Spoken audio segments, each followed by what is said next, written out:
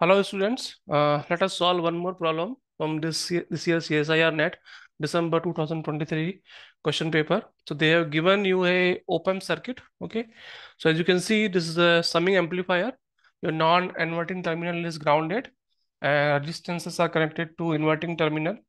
So in the question they are asking what is the minimum range of the voltmeter required to measure all the possible output of this circuit. Okay, and v1 v2 v3, the maximum value is 5, so they can be either 0 or they can be -5. Okay, so let us solve this problem. So first of all, we know v output will be, okay, minus rf. This is 1 kilo ohm. Rf, I'm calling this r1, r2, r3 and r4. So this will become rf upon r1 v1 minus rf upon r2 v2 minus rf upon r3 v3 and minus rf upon r4 v4. Okay, now rf r1 values I'm putting, this is 1 kilo ohm, 1 kilo ohm, so this will give you minus v1 minus v2 by 2, and this is 4 by 1, so v3 by 4, and last is v4 by 8. Okay, so this is the voltage. And for maximum output, minimum you can put 0 0 0 0, so this becomes 0.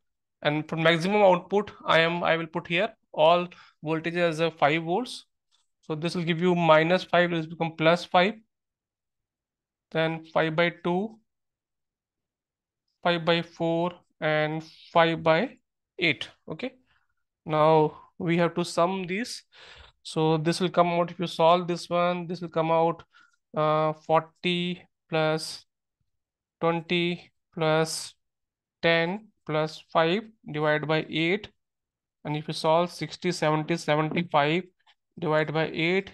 Okay, if you solve now, this will come around 9.73 volt.